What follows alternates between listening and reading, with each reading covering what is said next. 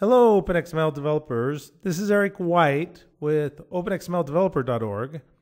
In this screencast, I am going to discuss some commandlets that are in Power Tools for OpenXML 3.0 that enable you to convert to base64 encoded ASCII and to convert from base64 encoded ASCII.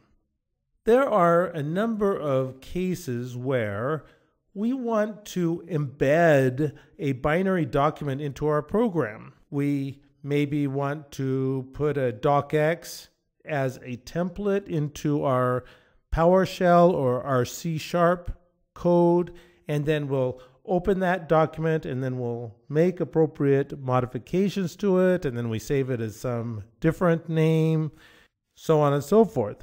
Well, we could write our code to go and look for that document in some location, maybe in the current directory, but this adds a place of possible failure into our program. What happens if that docx didn't get copied to that correct location, or if it got deleted? Well, another thing that we can do when we have C# and VB.NET is we could take that docx and put it into our code as a resource. In other words, put it into a resource for our .NET application. This is okay, and this is good in a lot of cases, but it means we have to put this document in as a resource. Well, sometimes this might be inconvenient. If you're writing a module to distribute to other developers, then you need to supply them with the instructions to tell them to put such and such a binary document into their resources with such and such a name. Another convenient way to do this is you just put it in as base64 encoded ASCII as a literal directly in the program. There are the cases with PowerShell and with JavaScript. Well, there's no such thing as binary resources. We could put this docx on some location on the network, or we could put it on to some web server somewhere where we could download it. But again, this adds complexity and makes it so that it's possible that things get messed up and then we don't have that document there where we want to have it and our program fails. In these cases, it's often much more convenient just to put it in as a base64 encoded ASCII string in our program itself. So let's go take a look at these two commandlets, ConvertTo-Base64 and ConvertFrom Base64. I'm here in the PowerShell integrated scripting environment. I'm in the directory for OpenXML Power Tools examples. I've already imported my module, the OXPT module. If you haven't done so, I recommend that you watch the screencast that is the introduction to Power Tools for OpenXML 3.0. This will show you how to get the OpenXML Power Tools and how to add it as a module into your PowerShell environment. In the examples directory, we have a few documents here, like we have this input1.docx. Well, I can convert to base64 input1.docx. And when I press enter, what we see is we just see the base64 encoded ASCII for that binary file. Truth be told, this doesn't have anything as such to do with OpenXML. This is just converting any binary file to base64 encoded ASCII. This is all fine and good, but really what we want it as is we want it as a C# literal, or as a PowerShell literal, or as a VB.NET literal. So there are options on this convert to base64, so I can tell it I want it as a PowerShell literal. And what we see is that it's now output as a here string in PowerShell, where it has this @ quote at the beginning of the string, and it also has the quote at the end of that base64 encoded string. If we wanted to see it as a C# literal, well, now it has the quote at the beginning and the quote at the end, and further it has the semicolon at the end of the string, because that's the way that you write a literal string in C#. We look up on top and we also see that it actually has this at quote. It's using the at string syntax for a C# literal. It's even more interesting when we look at the JavaScript literal. With JavaScript, you can't have a multi-line literal, but JavaScript engines know how to process this variety of literal in a very efficient manner. Effectively, the virtual machine knows to look at this as a single string.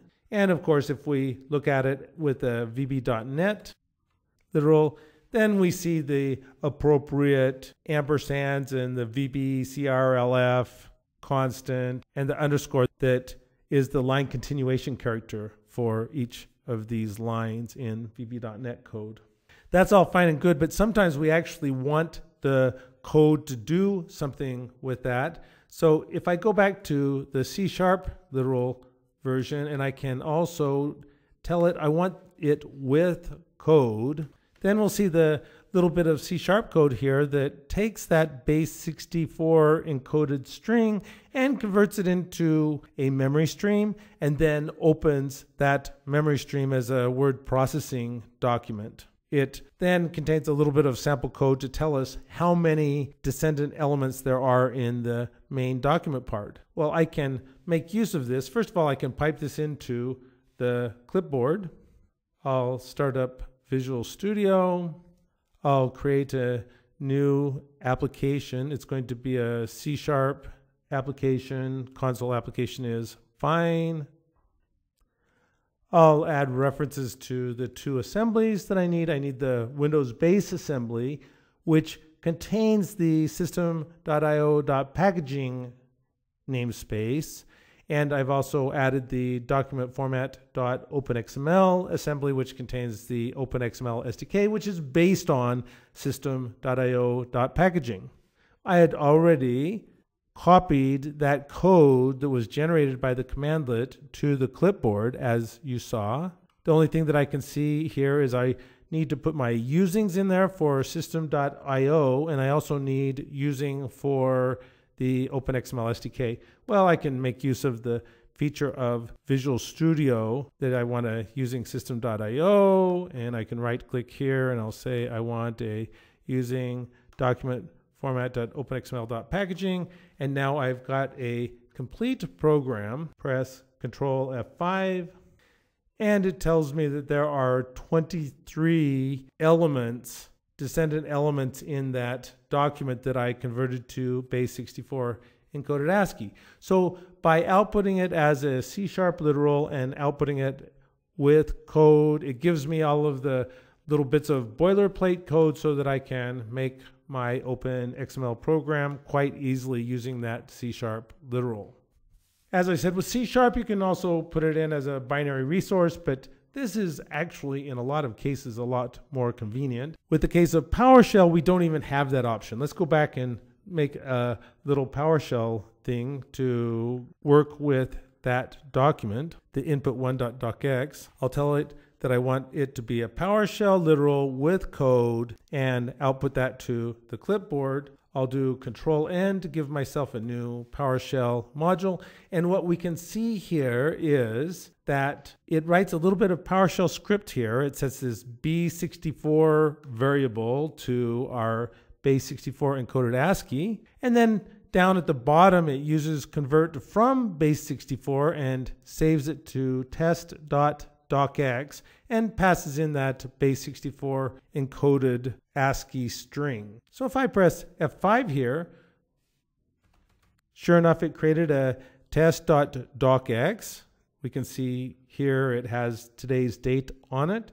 And if I were to go look at test.docx, sure enough, I can open it and it would contain the exact same information as this input1.docx. So these commandlets enable you to create PowerShell literals, create C# literals, create VB.NET literals, and create JavaScript literals that contain binary forms of Open XML documents saved as base64 encoded ASCII, and further we can convert them from base64 encoded ASCII and save it back to a binary document using the ConvertFrom base64 commandlet. We'll use these two commandlets in the new docx commandlet, which is going to be the subject of another screencast.